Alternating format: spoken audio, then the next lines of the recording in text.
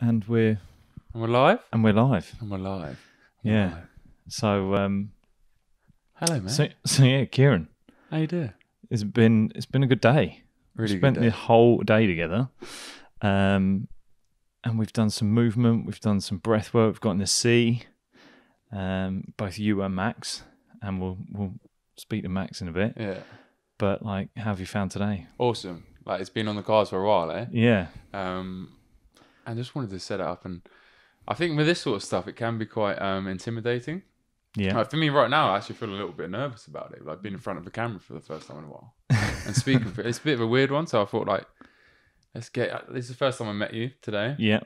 So it's been really nice, and just do some stuff that I know we both kind of liked, right? And a bit of context for people, like we've got a mutual friend, like very good Toby watching. For Toby. Yeah. He wanted a shout out as well. He did want a shout out. He texted me last night. He was like, you've given him that option now. He's like, you didn't mention me on Instagram. I was like, it's all right, mate. Don't worry. I'll get you some. We'll get you in. We'll get you in. No, but no, good on him for setting this up, because I'd seen some of the stuff that you've been doing. Yeah. And then even just through that, I think that's the power of social media. Like the 100%. Fact that I saw on Toby's Instagram, you'd chucked him in the sea. Yeah. And it was from what we've been speaking about today. It was the fact that was at the time, the headspace you were in. You wanted to go and you wanted to go and get in the sea. Mm-hmm. I saw you on that. Then I was like, who's this Kieran fella? Like, then when I found your story. Yeah.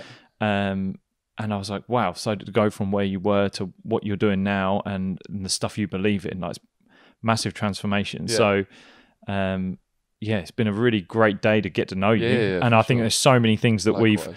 we've been speaking about that that just resonate. And similar story, right? Ex-athlete for you, ex-athlete for me. Yeah. Very from similar areas. Yeah. It's all sort of links together, right? And same thing for me. I saw you online, and because of how social media is, I think we're in quite a privileged position at the moment. How we can put all of ourselves online and show everyone what we are and who we are. And then if they want to interact with you, they absolutely can. And they're allowed to. And that's how we met, right? It's lovely. And that's the positive side of social media that I want to really embrace. Yeah. Because there's negative sides to it, which we're all aware of now, which I don't like at all. But the actual social side of social media, for me, is one that I want to sort of grab onto. And this is exactly why this sort of thing is perfect.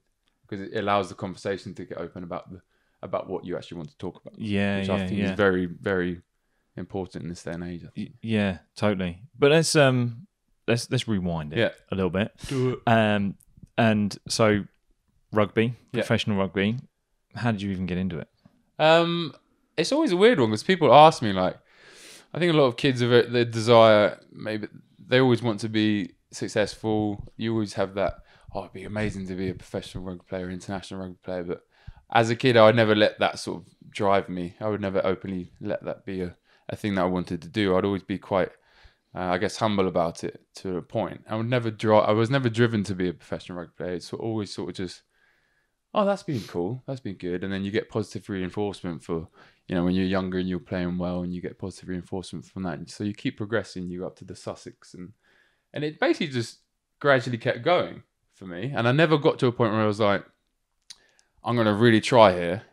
Not that I wasn't trying, but I wasn't passionately devoted to being a professional rugby player. Yeah. It just kind of happened. And it was progressing. Basically, Chichester Rugby Club, I think I missed the age group around the 16s. I was injured, but I went into the age group selection at the 18s level and progressed up to the Southeast, London and Southeast divisional side. Yeah. And then played there.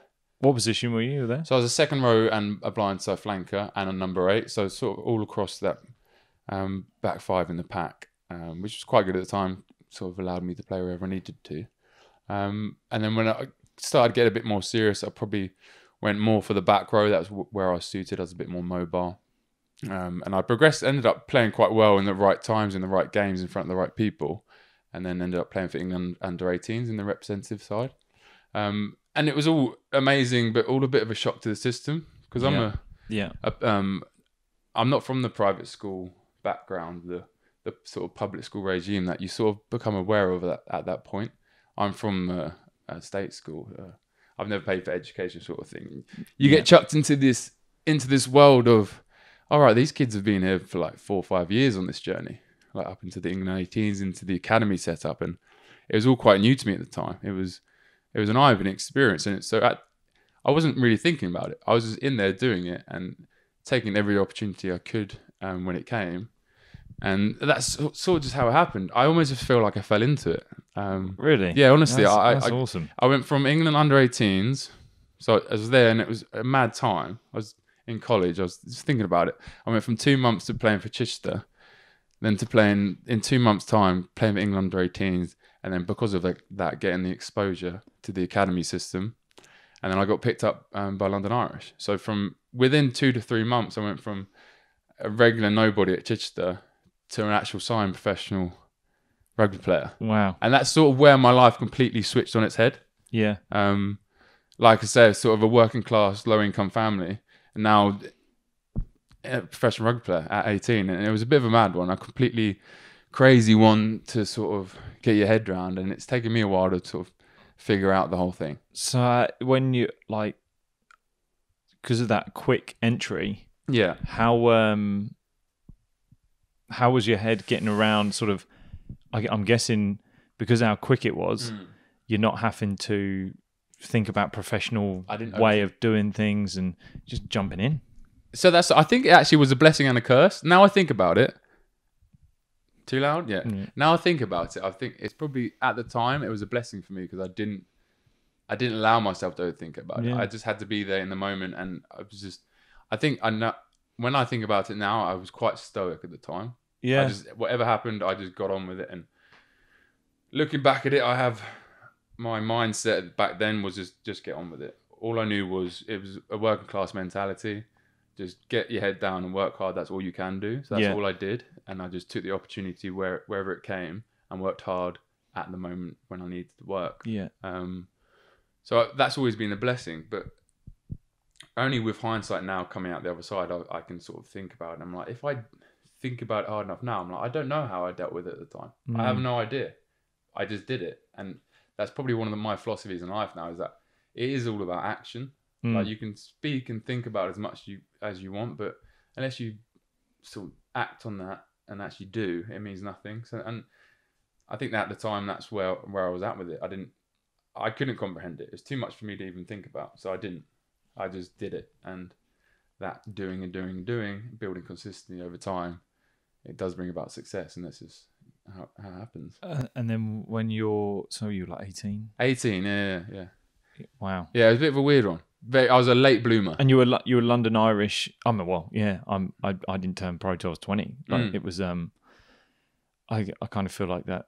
It's a nice age to turn into sport, I think because I always speak to young athletes about 18 critical age because everything becomes available in your life. Yes. Especially here in England. I feel very lucky that I got thrust into an environment of growth-minded, successful people. Yeah. Because I can see from my peers and others in my life around me, it was that time they went to university, they went off traveling, they went off to live their life, the start of their life. And that's amazing. I felt at the time maybe I was missing out on stuff, but actually in hindsight now, looking back, I missed out on all the bad parts of that.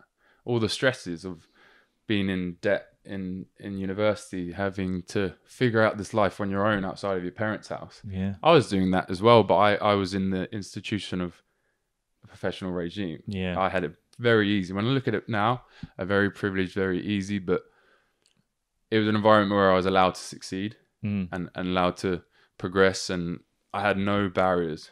But it gives me empathy now, understanding that I was very lucky to be in that position, whereas all my peers weren't in that position. They didn't get the knowledge, the experience that I had. So that's why I feel like this sort of stuff now is allowing us to open up the conversation that we've had these life experiences. Yeah. Maybe you haven't, but maybe now we can just talk openly and share. Yeah, here's some of the stuff that we've experienced and we know, and try and implement it anywhere you can in your 100%. Life and whatever you're doing. Yeah. Well, I think we've had that all day, really, haven't we? We've been saying like, God, it's just amazing how much we feel lucky to have been in a professional environment to have these sort of, I can give people these things to help them out. Yeah. So like we were saying earlier, like we were saying earlier, It was it's the little things that we don't think about because they're deeply ingrained into us as athletes, right? Yeah. It's that self-development growth mindset. Well, that mindset is, you understand that maybe not everyone has that. Yeah. So it's just trying to get that across. It's not, I'm not better than anyone else. It's just, this is my life I've lived. This is what I've learned from it. And this is what I take from it. Yeah. And that's what I believe the conversation needs to be open about. Totally. Yeah. Totally. So when you've turned pro, what was the next sort of journey for you? I always feel like there's phases in 100%. Isn't there? There's 100%. phases in a career. Like you kind of go, I'm gonna even how quick it happened for you, like, I'm gonna become a pro. Yeah. I'm a pro now. Yeah. Well, what was the next sort of journey for you there? Yeah, so basically, if you think about it, an 18-year-old signing this pro contract, you feel like the world's you're the top of the world. Yeah, and your ego goes with that. And I definitely had an ego, and it drove me. And then you get into the actual, the real world day to day of being a professional rugby player. And at the beginning, I'm not going to lie to you, I just was out of my depth completely. Like first year, first season, the academy I was in was a very successful academy. The London Irish Academy has always been successful, but the year I was there just fortuitously was very good. There's Jonathan Joseph, Marcus Watsons, Matt Garvey's, Max Laheath, Jamie Gibson, Anthony Watson, Marlon Yard. These names, they're good bloody players. And I was there and I was a nobody. I was just this kid from Chichester, like nobody. And I got there and I was 102 kg soaking wet and trying, like, that's just 102 kg soaking wet. So like I wasn't a big person. What? No, second row, I know, right? But second row is my. I mean, you're 6'6". I when I first met you there, I was like, my God, you're massive. Yeah, but for me, I'm 102. How much do you weigh now? So I'm 95 kg at the moment. For me, in my head, I feel like a small person because I used to be 115, right? God, wow. So basically, when I got into my first year in rugby, I realised I was not physically prepared for this. I was not mentally prepared for this, and I just have to get my head down, and get bigger, and get more mentally resilient. And all I had to do was that's all I did. Got my head down, used my work ethic that I learned from growing up from my bloody dad. It didn't require any skill, anything like that. I just worked harder. So you felt as soon as you got into that environment, the physicality was the thing that was going to be the big part. Yeah. Was that you felt right? I've come in from like a kid's world. Now I'm in a man's world. Yeah. 100%. And I've got to have that. Matt, so did you put on? Did you try? Did you go like hypertrophy and lift weights and So that was your main focus? 100%. Yeah. So there is a part of this where you're actually becoming a man as well. Yeah. You're playing kids rugby until you're 18, and then you're going into men's rugby. I sort of skipped the part where I went from kids rugby, and then you normally progress third team, second team, and progress up. I went from kids rugby into professional adult rugby, so it was a very, very big step up. It's probably one of the reasons I had a lot of injuries at the beginning of my career as well. Yeah, I was trying to get bigger all the time because you're getting bigger. I just wasn't used to the physicality. So yeah, but for the first year, it was essentially myself and one of the other academy players who were the forwards that needed to get bigger. We didn't see a training pitch really for the first year. We just went in the gym, hypertrophy, strength, power, gave free reign to eat as much food as you want. Obviously, we got cooking lessons. You get fed at the club. Half your life is recovery anyway. Yeah, sitting there watching TV, reading books.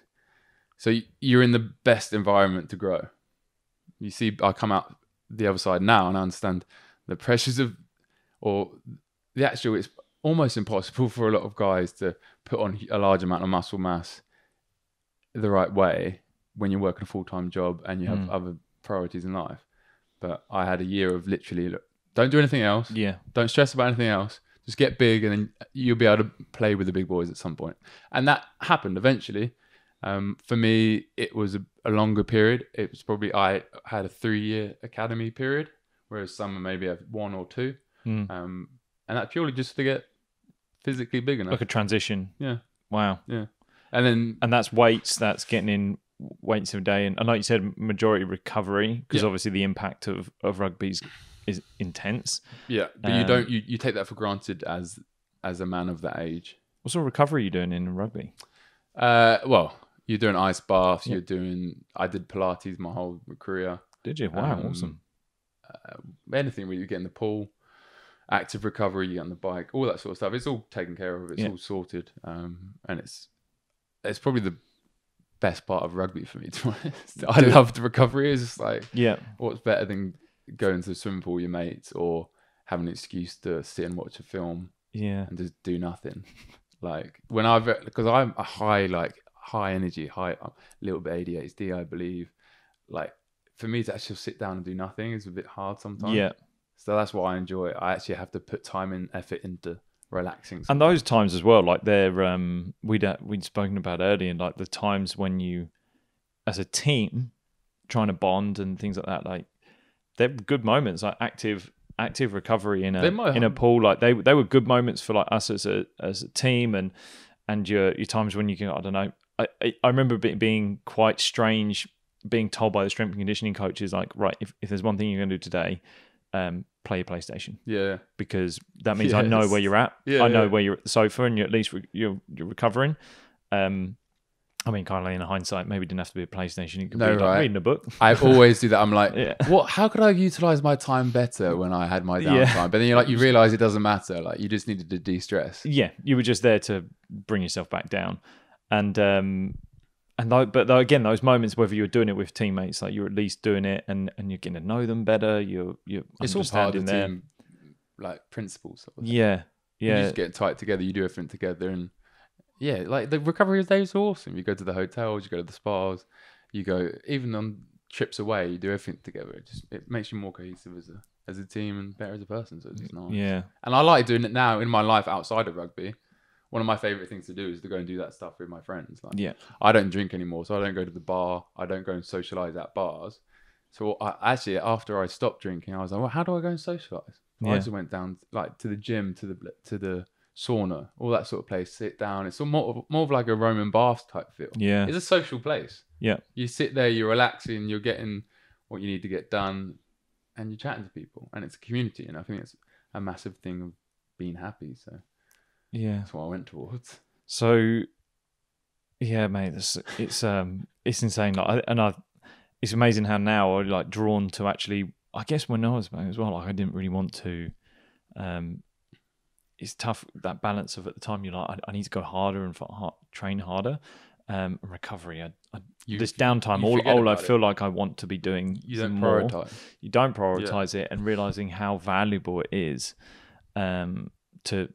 to allow that longevity in what you do.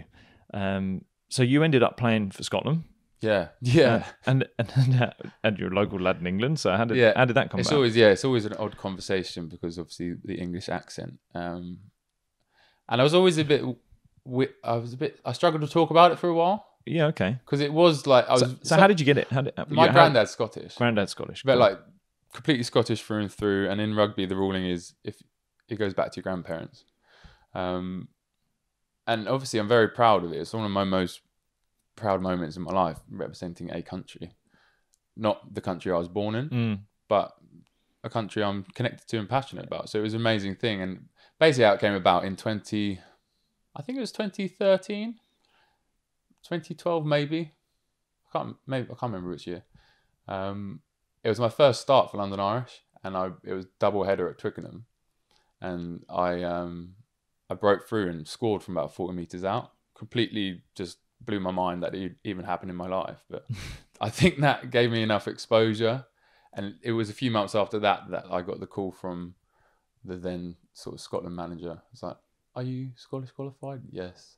And then had the chat, and then sort of went on that little journey, which is probably the next journey of that. Yeah, that next little phase. Went from shit, can't do this, how am I going to do this, into the deep water, kind of getting used to that, playing first team rugby, getting used to that, and then actually progressing again, and then going up to international, which I'm so glad and privileged that I did, and an amazing part of my life. But yeah, I got 5 caps over a couple of seasons, and pretty good run.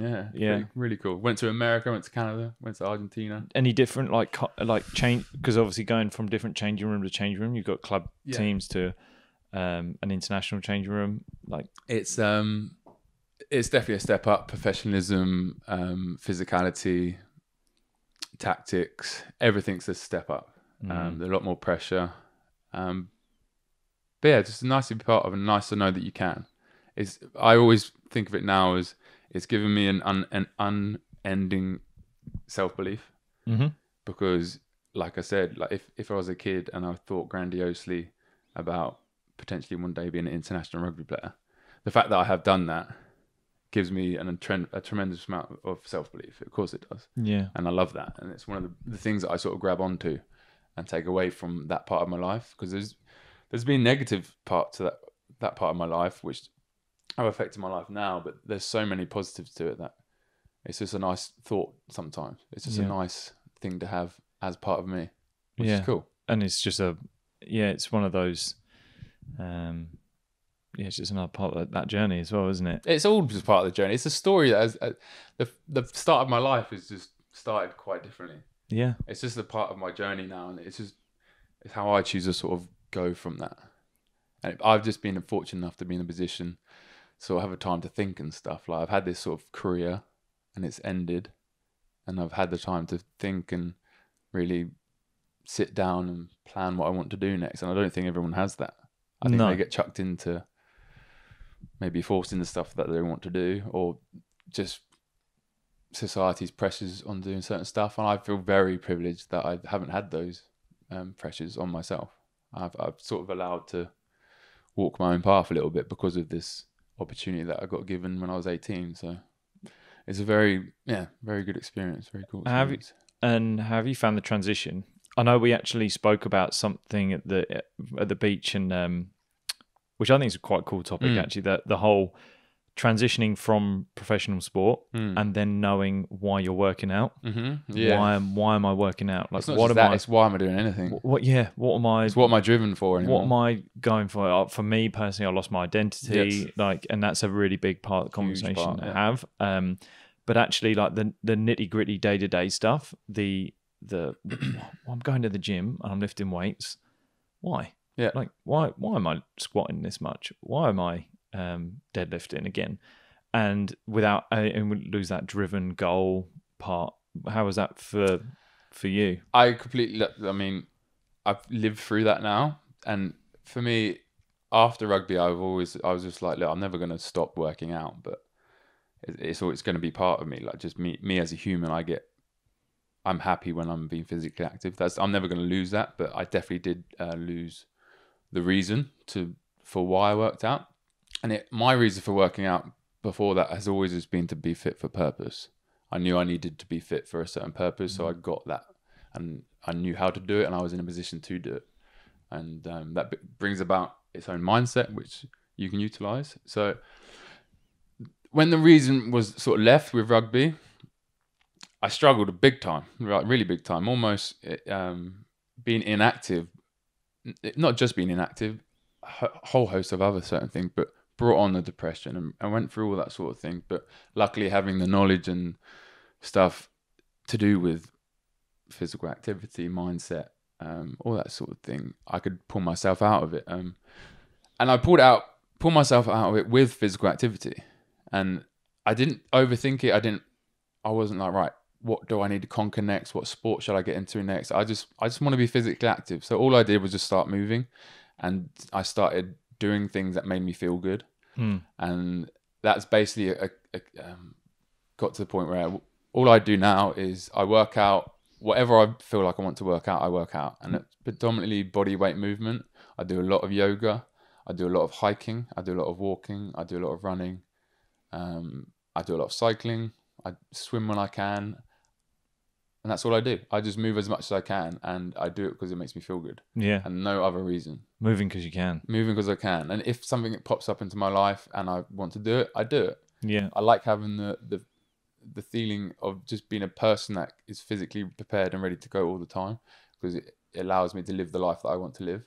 Yeah. I want to live the life where I can go and see the world, go and experience everything, put myself into communities and empathize with the people around me. Yeah. If I'm limited by my movement, which I have been in my life with bad back and injuries, and there's those times in my life that I've really just wanted to move. Yeah. And I never want to lose that. I see people in I walk around and see people limited by the fact that they actually can't move. They might not be able to walk to the shop comfortably.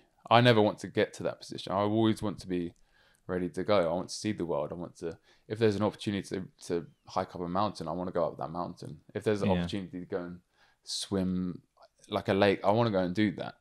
So that's the reason I do it. I do it because I want to be happy and I want to live a life worth living. Yeah. I love that. Like there's a guy called Tony Molina at Rewire Project out in America, and I listened to a podcast of his, and he spoke about that.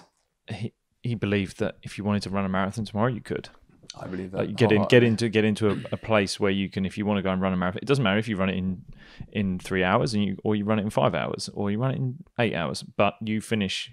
I've tested this principle as well, by the way. I'm a weirdo. Yeah. I'm like, do you reckon I could run a marathon? I'm like, and I get it in my head, and I'm like, well, let's go and try that, and you just go and do it. Yeah. And like, but the idea is that you are capable, that you are in a physical shape where if someone said like, you can go run a marathon tomorrow, you go, I'm going to get round, and I'm not going to be unable to do that. Yeah, that's the big thing for me with all this is it's all I've done in my life. No matter what I think of, it's just built a mindset. Like I've done cool things in my life, successful things in my life. There's also been a hell of a lot of tough times to get to those successful periods, and all those tough times have built a resilience. And now with hindsight, looking back and thinking about all the times you've done those fitness sessions, the grueling fitness session that you just hate, right? You don't want to be there, but you got through them. And it's that knowing that I can get through them now drives me into other parts of my life where maybe there's resistance or struggle somewhere. I understand that there's just a mental cap there. And if you just fight through it, you do pretty much always get through it. And it's only training that sort of resilience that will be able to get to a place where you can get to that position, basically. And I love that part of my life. Yeah. Because it allows me to go and do stuff that I'm maybe not being able to do if I didn't think I could. Yeah. But because I think I can. If that does that make sense? Yeah, no, totally. Yeah. Totally. It's something that I think is crucial in sport. But the fact that it's that bit after sport. Yeah. Do you know what I mean? It's the bit when you're done, and it's taken me a while, definitely, to figure out like, why am I going and doing it? And actually, maybe it's because right now I'm waiting for the next thing that I want to try and go towards. So we spoke about like doing challenges and kind of doing something to really, I guess, stretch that band of what you're physically capable of doing. When you're in a professional environment, you're specific. I am going to be built for purpose, and I'm going to be built for doing this job, this role, exactly to the best of my ability. Yeah. But now, because I don't have that one singular purpose in my movement, my sport, whatever, I can be kind of really multi-dimensional. I think that's how I kind of get multi. The fact I can sprint, run, I can swim, I can jump, I can climb, I can do that, and I want to be able to do that. And it's an interesting transition. I find it feels like you're living your life unlimited at that point. If you can get a sense of, like, anyone knows the feeling when they go and work out and they finish that workout and they feel a bit better, pumped, a bit stronger, a bit more confidence. It's the sort of the same thing as walking straight with your shoulders back. It gives you that self-confidence. And I just want to always have that. So I just want to always be healthy, mobile, fit, strong. And it brings about that mindset. And yeah, I don't know. It's all part of a sort of self-development, right? Yeah. You want to be your best self, then you got to have the shell of what's carrying this brain. It might as well be in its tip-top form. Yeah. So that's sort of my mindset on that sort of thing. To be my best self, I might have to physically be my best self also. Yeah. I always think, and from my psychological side, that, like you said, you went through depression. I went through the same of when I lost my sport. But I knew that if I could keep my body in the best shape possible, I stood the best chance of kind of like riding that wave for the moment. And it was only a period of my life, and there are moments when it spikes and troughs, but fundamentally that wave is getting much more stable. It's learning to ride that wave, right? Yeah, and then your physical ability and your physicality is that thing that is a constant. Like the fact that we have one body. Yeah. That's it. Like you have to take care of it. We got to look after it, and then it'll look after that. I'm interested to hear about the more mental side of what you kind of went through, because I know that led you to exploring breath work. And we ran through a session today, and you were so keen to do it. I love it. You were so keen to do it, and I think if there's anything that anyone, especially if you're like an up and coming athlete, like realizing the power of this stuff within your mind and your sport, and realizing how much you can improve your performance both physically and mentally. But where did because when you were speaking about being young as an athlete, you are in that mindset, you're just doing, and it's a great place to be. Like you're just doing, and you are really in the flow of everything. But then once you become older, you become aware, you've got stresses and strains, both financially, physically, mentally, whatever. But then kind of I feel when you're done from the sport, then the psychological really becomes to the forefront of your mind. You start thinking about it. Yeah, totally. And I don't think it's a coincidence that is always the biggest struggle for anyone that comes out of sport. So it's a lot to comprehend sometimes. Yeah. So for you, what was kind of your journey into understanding more the psychological? Yeah. It's a bit, honestly, that's been the biggest journey. So it's been 3 years since I stopped, and I was always fully aware that there was going to be a journey that I needed to go on in order to get to where I needed to go.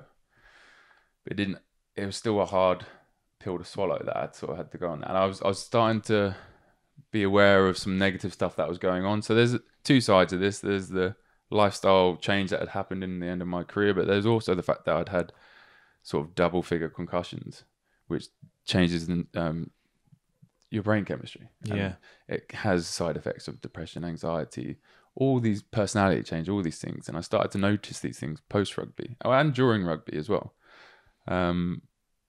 So yeah, essentially brain injuries, changing stuff. And so I had to become aware of my mindset because it was affecting my life negatively. I don't think I would have been aware of it unless it did. So I'm quite now glad that I've been through what I've been through, no matter how negative, because it's brought about a positive change. But yeah, so basically what I went through is a pretty deep spell of depression for quite a long time. Obviously a career end, I went for a relationship and I moved country. I was physically going through some stuff. So I just wanted to take control of it, and taking control of it for me was starting to work out again, eat healthy again, and then explore the mindset part of it. This whole thing that I sort of was hearing about but not doing, and it was meditating, it was being mindful, it was all the stuff that I'd always sort of just, no, I didn't want to hear about that. It didn't really line up with me. But I went, fuck it, let's figure this out. So I think I downloaded Headspace for the first one. Yep. Just started doing it. Didn't really know what I was doing. Had no idea what I was doing. But just did it and let's just do it every day for whatever. Did it every day for 180 days and started to become more self-aware. It just teaches you the basic stuff you need to know. And then just me being me, if I get interested in something, I go and research, and I started doing that, and that led me into. I think my resistance at the beginning to all this was the spiritual woo-woo side. Yeah, it was the same semantics, for me. right? Is how it gets talked about. But for me, when it started relating back to more of science and more of a logical approach and stuff that I could understand, like you tapping into your nervous system and you're actually changing your consciousness, not through a spiritual thing or whatever. It's actually you're just getting into a different state in your body. For me, that's a lot easier to process. So when the breath work started coming in, I started to understand. It does. You can get yourself into your rest and digest. You can all that sort of stuff. That's where it really started taking a level up for me. It was I was meditating. I was being mindful, and I was doing that sort of stuff. But then I linked it together with the breath work. And for me, the audio cue and the physical cue of breathing allows me to be really present. So sometimes just the visual, I saw the audio like, I can concentrate on that sound and be present on that sound. So it's just a nice little loop for me. The breath work completely gets me present. It changes my consciousness. I've explored it so much now.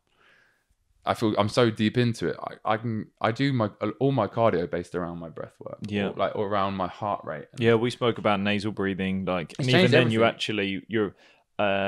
you're even just aware, like even small little runs, Small little jogs things. and things I'm like fitter that. than I've ever been. I'm more present than I've ever been, and it's all to do with my breath. And for me, it's as simple as you're controlling your oxygen, which is the energy you need for your cardiovascular system. So it's just like, it just makes sense to get good at breathing. Yeah, because if you can get good at breathing all the time when you're in those high stress and times where you need to be sort of aware, you can take it down and get into those whatever you need to get into. Well, a lot of the sessions part of the session we did today around the walking on the rope, and then realizing, like, getting you.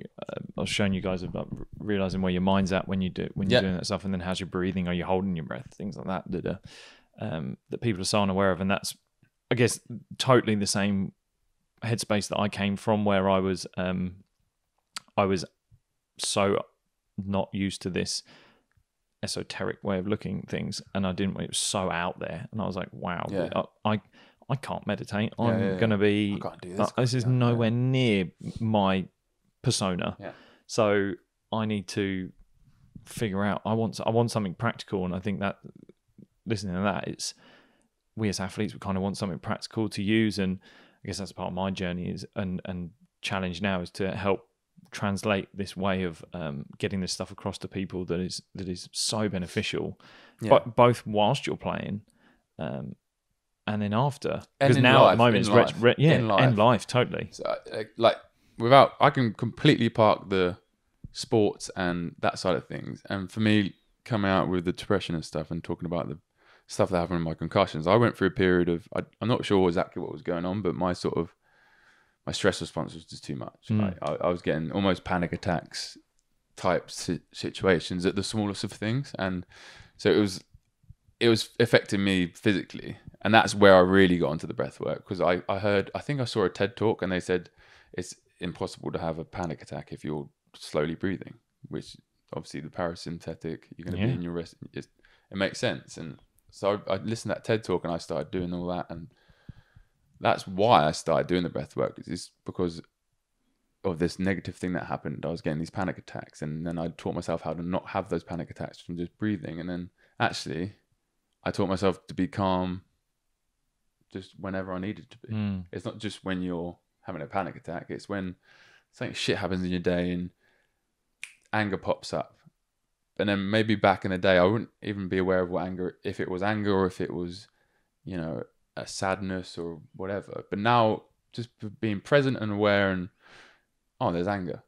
Why is that there? You could park it and just move on the rest of your day. Yeah. And it's that awareness that you have to have. And that's what I feel is the biggest positive to my life, is that we all have human emotion. Like, you can't just, like, I don't get sad, I don't get pissed off, I don't get resentful. We all have human emotion. It's just, we have to have an awareness of it. And I believe being present and practicing being present is how you get that awareness, and eventually you start asking those inner questions, don't you? You start asking, like, it begins with being self-reflective. So you reflect on a situation that's happened, and then you hope that reflection happens. You just shorten that period of reflection, even to the point where, like, is what I'm about to respond with benefiting me and the person I'm about to respond 100%. with? The smaller you get that window, the better your life can be. Because then you're not, people aren't reacting to you. Yeah. Because if you're running on those emotions, those hot-headed emotions, you can say something you might not want to say, and then that creates a reaction that has a whole process, and it's going to be a negative loop. So for me, it's definitely changed my life, because now I go through life just being a bit more grateful, a bit more accepting, a bit more empathetic to other people, understanding their reaction to me is probably what's going on in their head, nothing to do with me. So just get your stuff sorted, and then everything else is kind of all right. Yeah. So do you think if you would, and I probably think I know the answer to this question, but like if you were to give what you know now to the younger version of you, do you think you'd been a better player? I've actually thought about this one. I'm not sure, because I actually really like the fact that I didn't think about anything. Yeah. So I think it's an odd one. Like, it's a weird concept. Like, I obviously do believe that if I was the way I was now playing, I probably would be a better player. I'd get more out of myself. I'd be more efficient. I'd be more mindful. I'd be more aware of what's going on. But saying that, as an 18 to 21-year-old doing what I was doing, maybe I didn't need to be overthinking stuff. Maybe I didn't need the pressure of that on myself. So it's hard to say. With hindsight, it's 2020, right? You can say anything. Totally. But my life is better now because of it, 100%. Yeah, I can answer that question because it is what it is. I think if we look at it from a sort of the emotion side of it, how do I deal with my emotions? Then people, kids and young, I know my 18-year-old to probably 22, like I was highly emotional and very protective of what I knew. And actually I think like, well, I needed to go through that. I needed to be that person because that wouldn't have got me to the next little bit. Yeah. I actually feel like the performance side of stuff would have definitely helped me. So like the breath work and being able to like tolerate CO2, like probably not having to train as hard, being able to go not as intensely in the gym, but get better benefit, recover better. And I probably wouldn't have put myself through the trauma of injury that I went through. So on that side of things, 100%. Yeah. Like if I was physically doing the stuff that I'm doing now, and if I had the knowledge of everything I know now, I would physically 100% be better. But that's all part of the journey. You're always learning. Like, I mean, I'm still learning now. I'm 28, like sort of 10, 12 years into this journey of physical improvement, and I'm nowhere near being the end result of what I want to be. It's going to be a lifetime thing, right? But I'm definitely have a hell of a lot more information in there than I did at the start. So yeah, it's any information I could have told my younger self would definitely improve, because when you're younger self, you do anything, you try anything, you're just like you have no idea what you're doing, you just try everything and just hope something sticks, right? That's how it is. And you have that mindset of you're unbreakable, you're invincible, and it's full speed ahead. You have the blinkers on, you don't think about anything else, and you just go for it. But now you just don't need it. It's just a different perspective. I don't need to be doing that. So I don't know. It's definitely 100% changed my life for the better, all this sort of stuff. So yeah, back then definitely would have been better, but emotionally I probably would have kept it the same.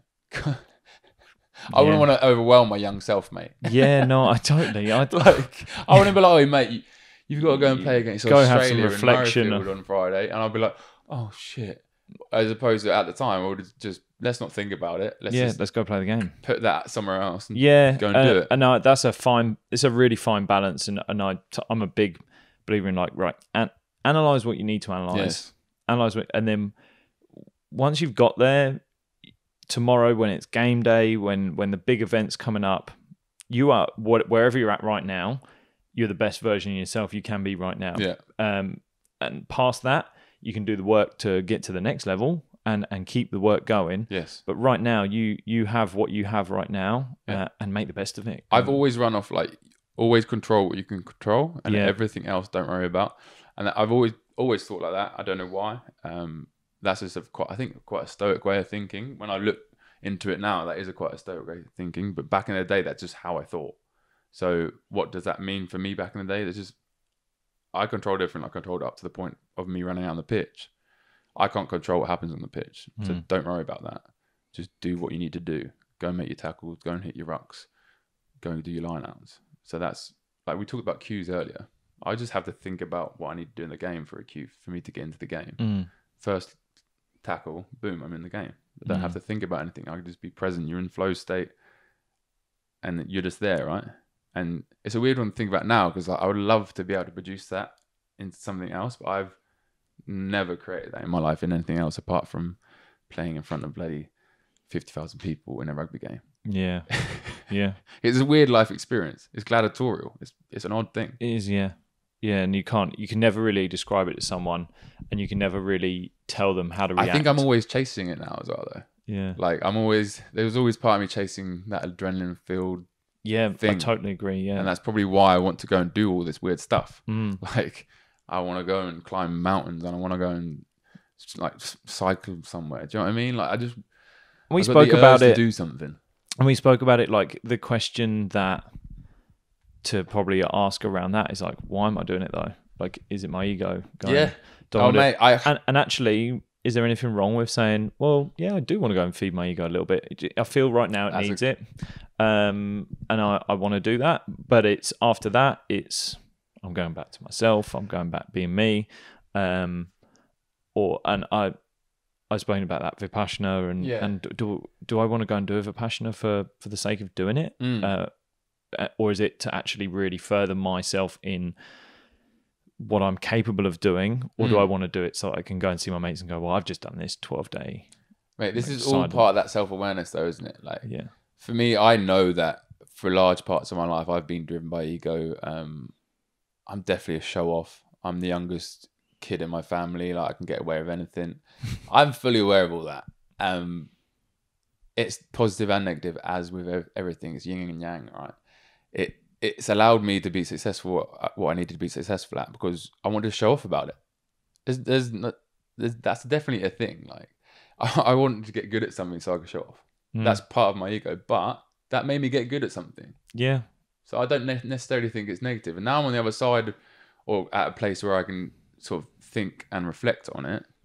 Then no, I can't say the ego is necessarily a bad thing because it's got me to some good places. But now I'm aware of it, I can be like, is this my ego?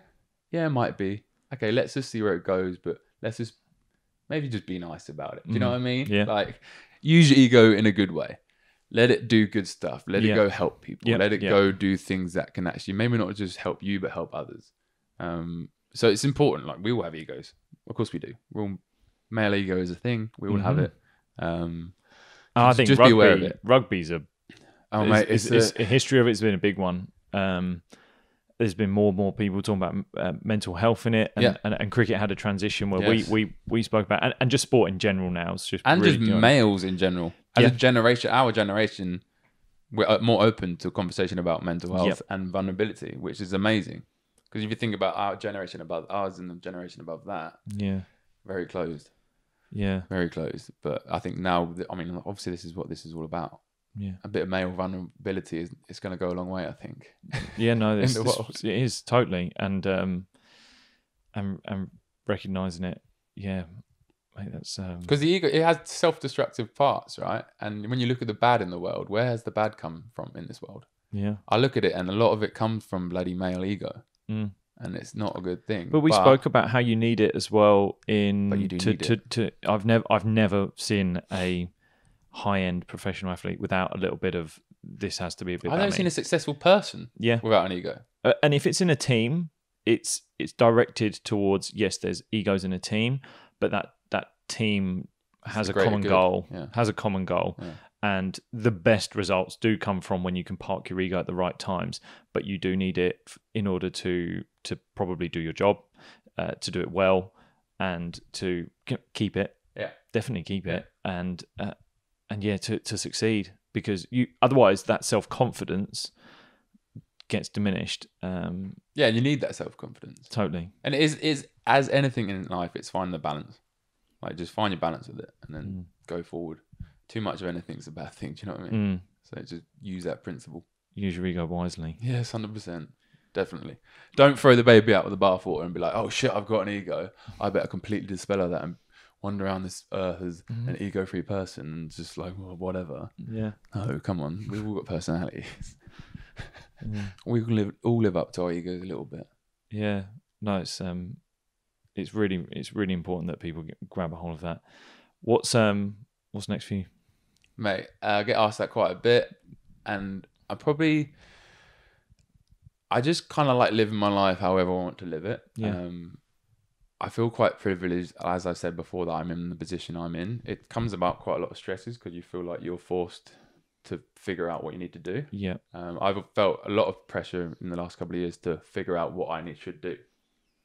But I got to a point probably last year, I was like, what? I'm just going to stop stressing about what I should do and concentrating on what I think, like what I need. And what I need is, I want to be happy. I want to be physically fit. And what makes me happy? Helping people, being physically fit, just living to my sort of morals compass and living to my own values and holding myself accountable kind of thing. So that's all I'm doing at the moment.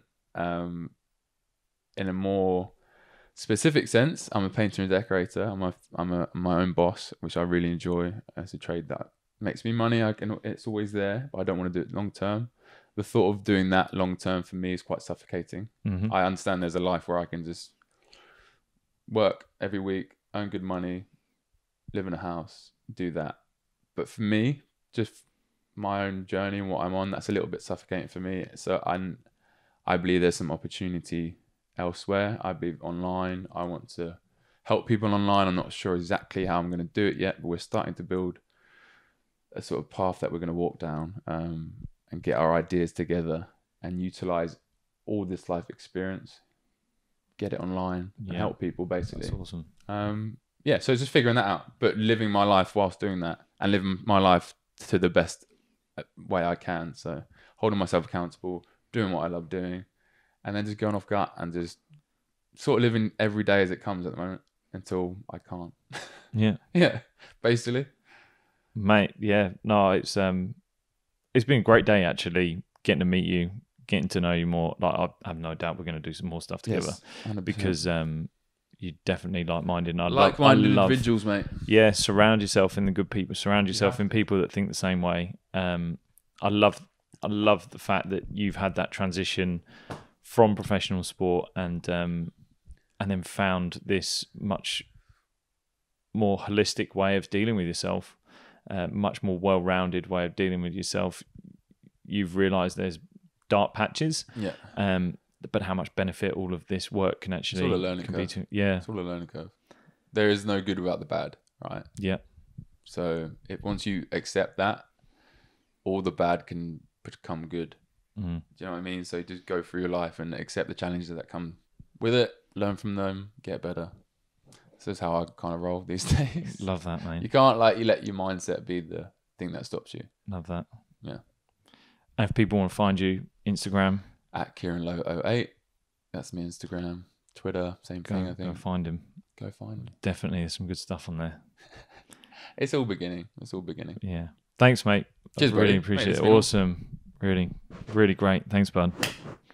I run out. No worries.